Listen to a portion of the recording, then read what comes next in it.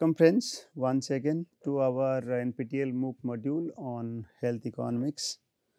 We are on our third week or unit number 3, explaining on supply side of health or supply in healthcare. We have already started in the previous lecture on physician is healthcare provider, or physicians as health provider. So this is our lecture number second sequence of this particular lecture. We discuss about suppliers determine demand and also or the primary demand, as well as we discuss about supplier induced demand, SID, trends in supply of physicians. Also we discussed supply induced demand from increase in physician density and conditions facilitating demand inducements. So the last couple of points will also re-emphasize in our lecture as well. We again focus on the supply induced demand through the physicians. So this is as follows. We'll talk about the physician's behavior through a model, and we'll also empirically examine the behavior, how it is optimal for the supply side. And there are some forms of discrimination made by physicians. One of the discrimination is through the racial one, or maybe through efficiency and non-efficiency based discrimination, etc. Will emphasize. Last but not the least aspect covered in this lecture is on labor market, as well as their wages, how responsible for determining supply in healthcare through the physicians. Once again, counting the assumptions, you can follow our previous lecture. For your knowledge, P we are taking as price, and A is largely the physician, which are considered to be identical, hence they are considered as identical physicians. N is the inhabitants or the persons or the patients.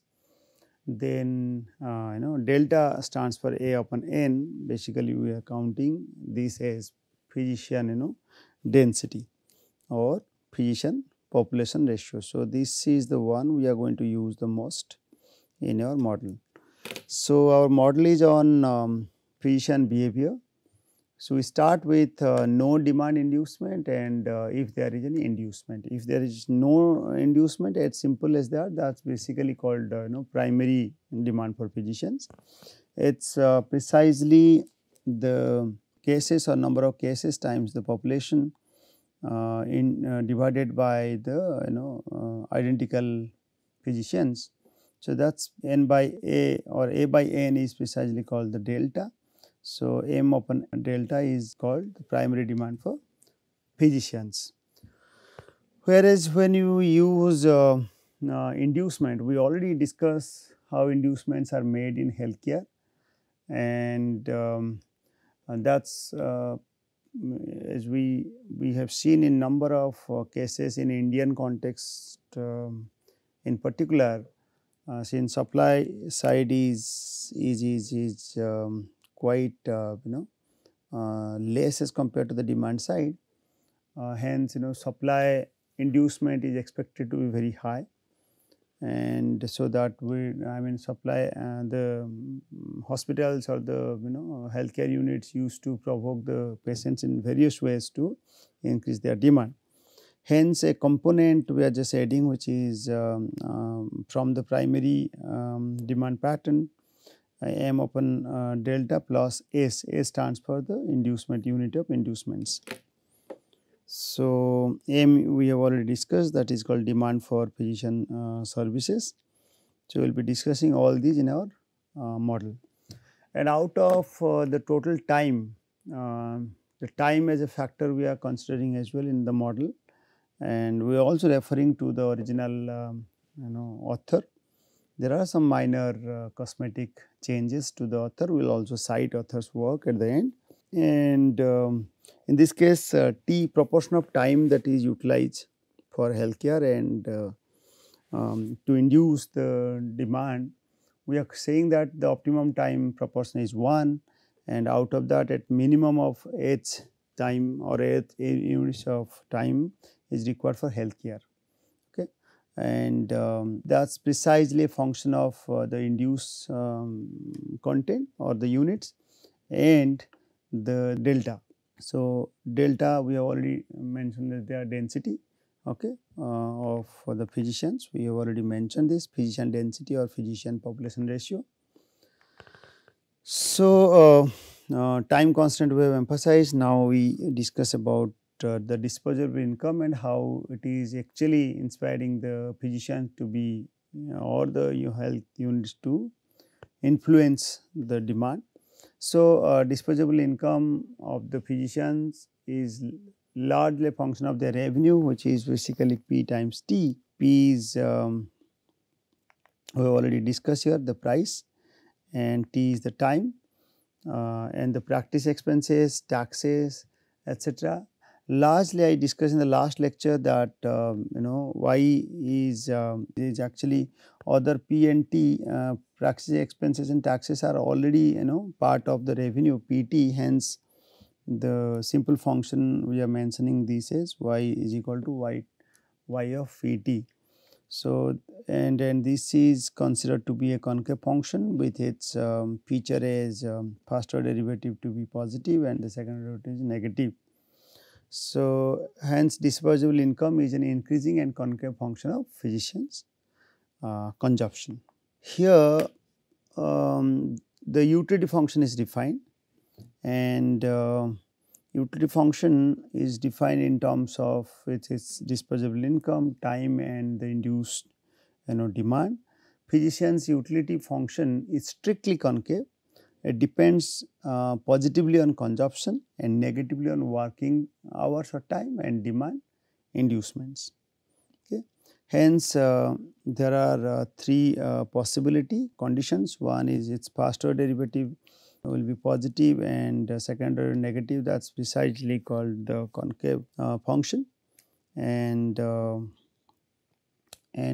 with respect to that is with respect to income, first order derivative with respect to income, and what happens to in terms of T, with respect to T, this is in terms of first one is in terms of Y, second one is on T, third one is in terms of the induced demand units. Okay. So, and there are possibilities with respect to T, of course, the utility when T increases, the utility actually declines, and in terms of induced demand also declines. There are also cross possibilities, complementary goods case when Y and T are complementing each other, consumption leisure are actually complemented. Similarly, income and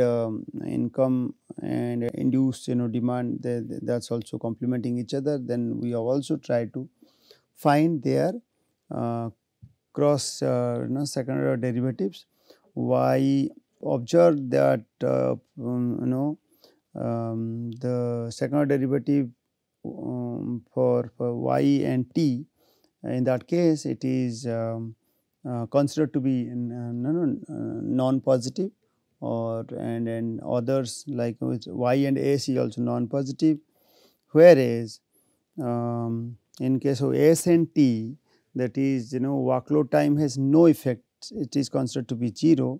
The second order derivative here is considered to be 0, that means that workload time has no effect on physicians' attitude towards professional ethics.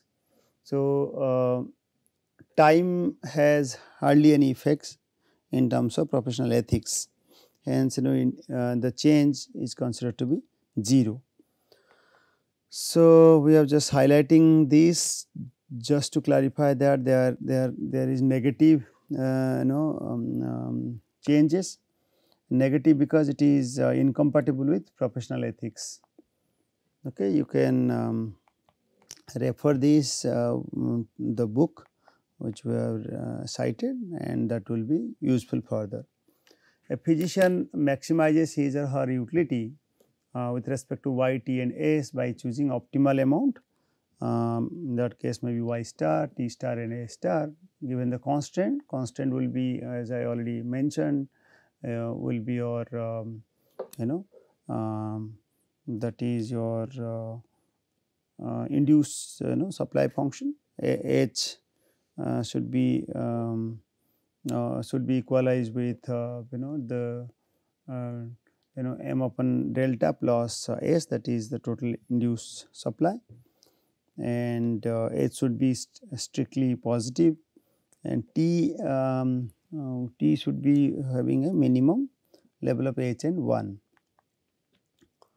So, the optima we can discuss one by one. This is based on the market condition and physician preferences. So, all possibilities, that means S might be 0, S is basically induced supply, units might be 0, or T might be the maximum utilization, or other boundary possibilities.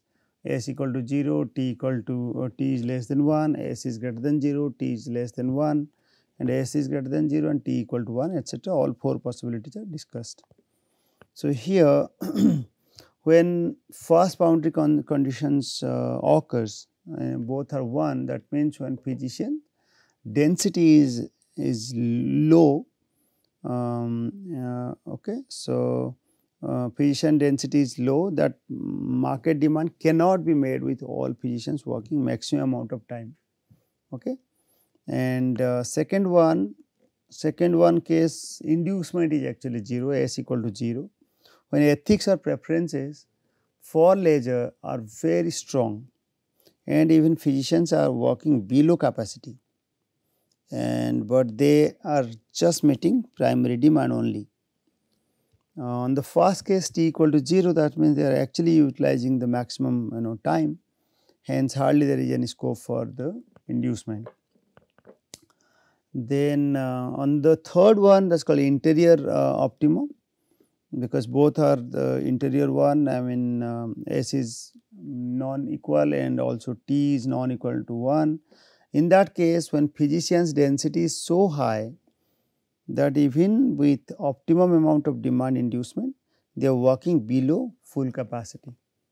Last one is called optimum with T equal to 1 and S, there is certain inducement, when physicians are inducing demand until full capacity is reached.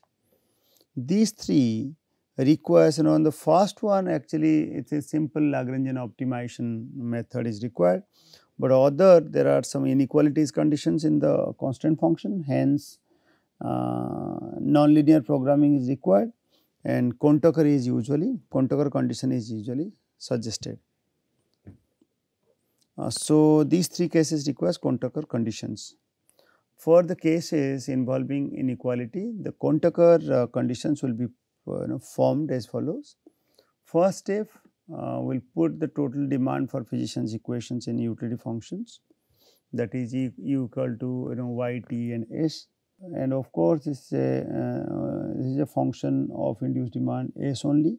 The constant will be formed out of time constant, and it will be an inequality. So, the utility function is y, t and s. Y is y pt. So, y pt is explained over here. This is what is your t, and y is pt, and then this person is your t, then this is s, okay, and subject to t constraint is given, and inequality constants are like that delta that induced supply function should be maximum at maximum utilizing 1 or less of the time, okay, and S is considered to be greater than or equal to 0, then only we are actually thinking of the Cohn-Tucker conditions. Now, if we make that inequality conditions equalized with the boundary, that means if we add certain dummy variable x, okay, then that might be equalized with 1, that m upon delta plus s plus x, we are just adding a dummy variable, so that will be equalized with 1, where x is considered to be non-negative restrictions. All right. So, to now consider a problem with non-negativity restrictions on the choice variables only, with no other constraints. So, we are, as an example, we are just maximizing profit or pi as a function of x subject to x is positive, okay, or greater than equal to non-negative. So, we are just taking a non-negative restrictions on the choice variables. As a simple example, do you get optimized value in each case with first order derivative that is equal to 0? If not, then why? You can just see, if you will just take the first order derivative, since our constant function is actually 0 and greater than 0 or non-negative. So, in these functions you will find that the optimization occurs in first order derivative might occur at 0 place as well when x equal to 0. So, this really diluting the matter that even if x or the units of supply is 0, still Hell conditioning or the maximization point occurs at 0 output, which seems to be unreal and not right. And hence the optimization this way, simple optimization techniques, is not actually clarifying the case. Hence, to explain all sort of things, we will discuss these 3 cases, case 1 and case 2 and case 3. So, case 1, basically the first order derivative is 0 and where the output is actually the x is positive, and whereas in case 2 and case 3, for the case 2 the first order derivative is 0, but in case 3 the first order derivative is actually optimizing, is tangential but not 0, it is actually less than 0. So, when it is first order derivative is 0, it gives a value x equal to 0, which is really not the case, not the right indicator of optimizing. So, and another solution to this is actually 3 cases in our typical way of optimizing or optimizing condition is through the first order and second order derivative, and we usually equalizing is to 0. But if you take the product in 3 cases, but product wise, that is x times its first value of the first order derivative, this is in all cases this is optimizing and equal to 0. So, this can be considered as a solution for further use. Okay. So, we will be utilizing when non-negative restrictions are imposed in equality constant problem, the regular first order conditions becomes less than 0, and or x is greater than 0, or the product is actually product of these is equal to 0. The Lagrangian function will be formed by taking lambda as Lagrangian multiplier. Subsequently, the first order conditions in that case will be these. Okay. So, you have taken y, t and s with a Lagrangian constant function, and this is actually precisely m plus s, m plus s plus x equal to 1. So, we have taken 1 minus this. So, this portion is actually equal to 0. So, lambda times 0 is 0. So, actually utility function is nothing but y p and y t and s. Through the Lagrangian optimizing formula, we used to take the conditions. In that case, with respect to s, we know that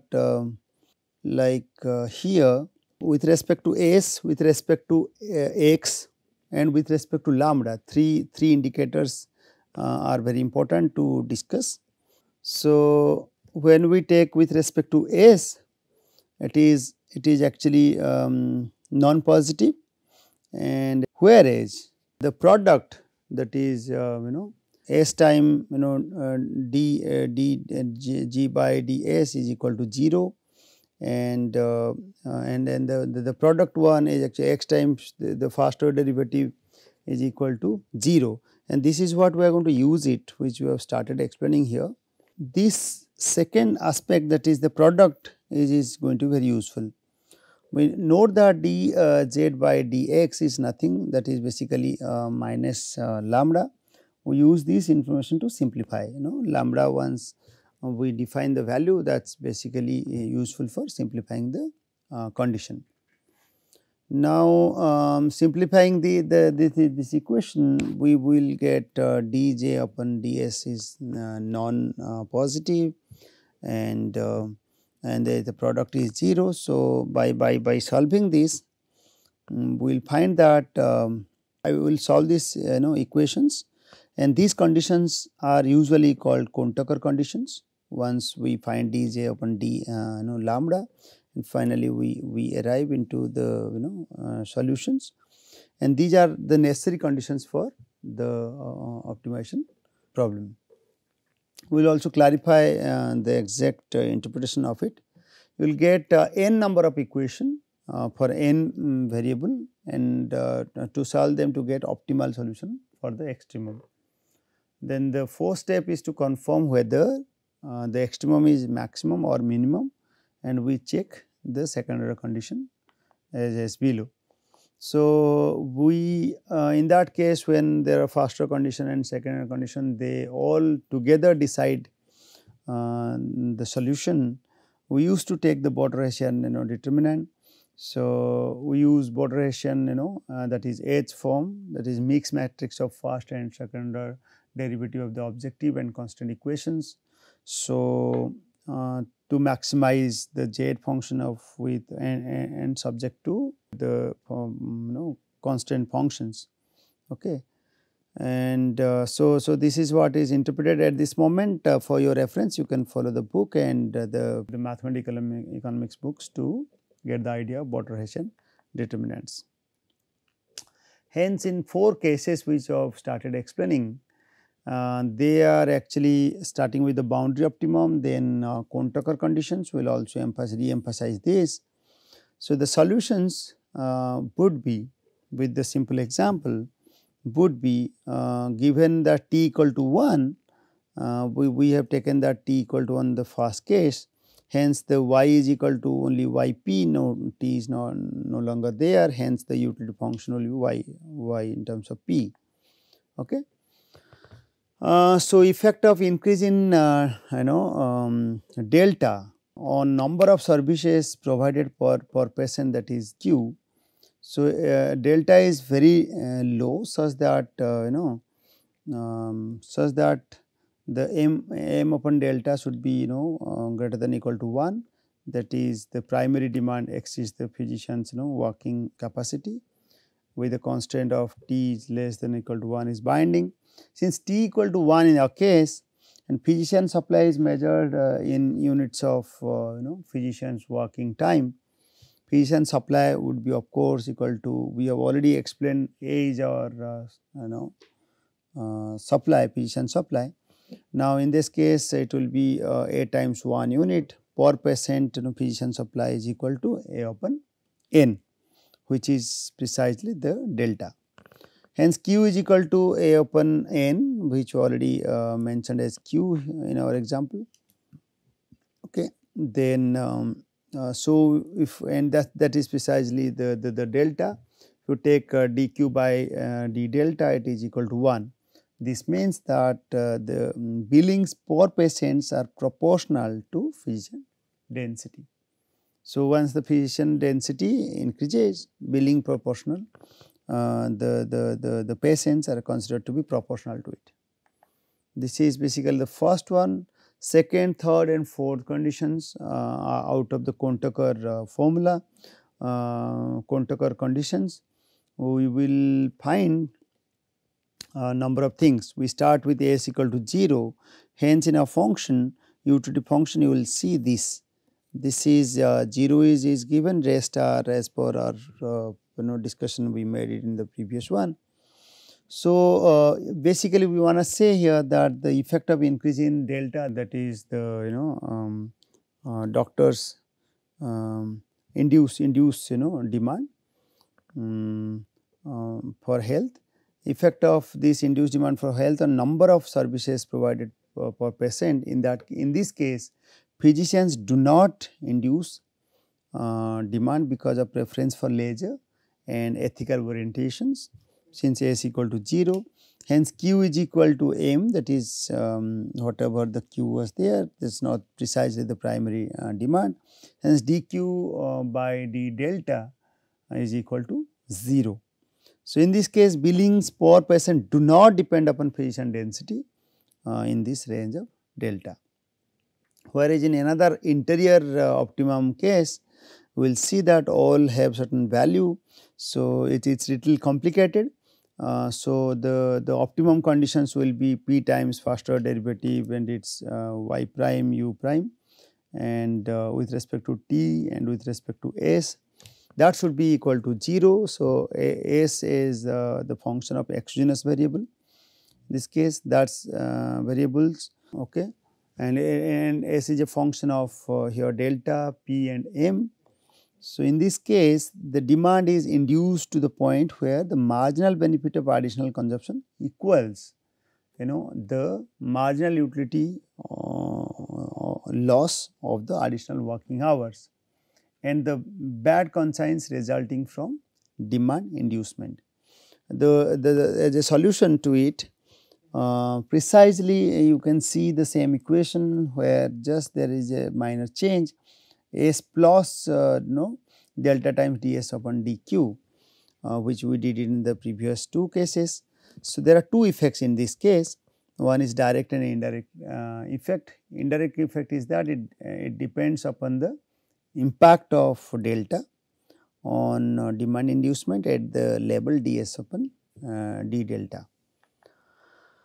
The last one, again it has certain boundary conditions, that T is used as with the full capacity. So, in this case S is equal to 1 minus m upon delta. So, as delta increases or the induced demand increases, physician density actually increases, alright. So, and the effect of increase in this on delta on the patient is that m upon I mean this is similar to that of first case. Here we have binding time constant, but sigma the delta is high, hence m upon delta is less than 1. This implies high motive for induced demand up to the full capacity as due to high competition working below competition. Physician supply would be of course A times 1 units per patient, physician supply will be A upon n, and by all possibilities dq by d delta is equal to 1. That means billings per patients are proportional to that of physician density as long as all physicians work at full capacity. Okay. So, you can just see all three 4 cases are actually discussed in 3 regions. You can see till here we are discussing physician density and physician billing per person, that is Q. Okay. So, till it is M level is reached, that is primary demand, you will see that physician billing per patient is proportionately higher. First region of the straight line shows case 1 and 4, which the stage 1, stage 2, stage 4, out of that 1 and 4 basically it increases, and in region 2 horizontal line shows case 2 of without demand inducement exists, whereas case 3 in the region 3 with 2 effects, direct and indirect effect. Okay. So, that depends upon the indicators which you already discussed. So, theory of supply induced demand, that is SID is so far as SID is concerned, that is the SID is concerned with physicians reaction to changes in physician density and the level of regulated fees, that is P. It has effect of physician density. That means if physician density varies with cases of optimality, and effect of fee level is ambiguous because of the substitution and income effect leads to increase and decrease in service volume respectively. There are some empirical identification by different other authors. Fuchs 78 in his paper discuss about cross sectional study based on USA between 1963 to 1970. They observed that an increase in 10% in surgeons density leads to a 3% increase in the number of surgery, keeping other variable constant, and this also support the SID hypothesis we already discussed. Similarly, another case identified by some authors, it is on rising hysterectomy cases in India. Some papers, Sri Devnath, working paper you can refer. That is on growth of these cases in private hospitals. It is higher than that of the growth of cases in public hospitals. This indicates supply induced units for health access or health demand, and similar trends can also be observed in the C-section, cesarean sections deliveries in Indian context. Especially highly cases are rising over the recent years, and especially observed in private hospitals. SID is one explanation for increasing utilization of medical services per capita with increasing physician density, keeping prices constant. This indicates permanent excess demand, decreasing indirect cost, improved quality of treatment, defensive medicines, reverse causality, etc. So, if permanent demand is higher, then that D is much higher than that of the induced cases. That might be excess than that of the induced cases. Physicians have to turn away some patients. The left patients go to new physicians, and this case correspond to S equal to 0 and T equal to 1, that is the optimum one. So, this is basically effect of a supply extension at regulated price and excess demand. So, when excess demand is there, so supply curve has the tendency to actually reach to that level, since already demand is there, all right. So, and that is why it is called permanent excess demand, and it is largely affected by number of reasons. Maybe due to decreasing indirect costs, improved quality of treatment. New physicians in proximity means reduction in non-financial costs, such as getting faster appointment, less travel time, and time devoted to each case increases. Hence, demand shifts rightwards, and more new demand at a given money or price is there. Defensive medicines are prescribed, such as medicine which are actually for doctor's perspective, that will work as a kind of defensive measures. This is departing from best medical practices to minimize the likelihood of patients conflict, particularly in the context of malpractice litigations. Reverse causality, if any is there, then that might induce the demand. New physicians are coming to places with more demand, and rather than demand is coming with more physicians. Consequently, high per capita utilization of medical services leads to high physicians density on average. Similarly, there are certain supply side perspective observed through racial discrimination by physicians. It is sometimes due to the test based discrimination, due to statistical discrimination, due to efficient and inefficient discrimination. So far as test based is concerned, there are lots of stereotypes involved in our medical consultations. Doctors or the physician may or may not interact the patient because of their color or race. They may not treat subject to patients based on belief that they won't follow up medication or aren't good candidate for treatment. So, that's based on some statistical discrimination they make. Then there are some discrimination based on welfare point of view, that is basically efficient and inefficient, which one is going to be efficiently stepping up the physicians, and accordingly more facilities are provided. So, discrimination and health disparities are actually correlated. Other indicators such as wage rate and labor market for the physicians are very essential. This helps in deciding the initial level or the decision for the physician to act as a physician, or the decision to specialize, and decision about how much of work is there once physician has a complete training. But you know that training requires more time, and the demand in the market may not be catched up to the supply because of the training period. Training of the physicians will show one chart that really time consuming, and there are also entry barriers, eligibility criteria, etc. As part of entry barrier, then license to practice, etc.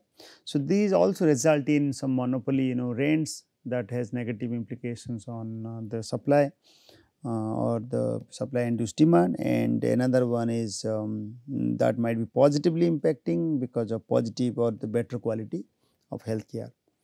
So, this is the chart of US, the time requirement in years of various residency and fellowship program to act as a physician, starting with a medical school, then different services. The time it requires, age of typical medical student. So, in different years they are capable of treating. We are referring to J. Bhattacharya et al. 2013 Health Economics, chapter number 5. Similarly, physician wages, even if the training period of physician is similar, their wages differ across countries, and supplies induced demand is different due to salary differential. Newly trained physicians may migrate to countries with better wages. Healthcare in India becomes less accessible due to number of cases of brain drain. Okay, so this is what the country is experiencing doctor brain drain. You can see highest is noted in India, Indian cases, because of the wage rate is very different. India, UK, US and Canada and UAE by PPP term, the salaries in US dollar in 2017 is given, and India's figures are much lesser. Hence, doctors or the physicians prefer to migrate to the countries where they will earn better. We are referring to Statista database. It is also available in our institute. You can also refer the online documents for it for the record.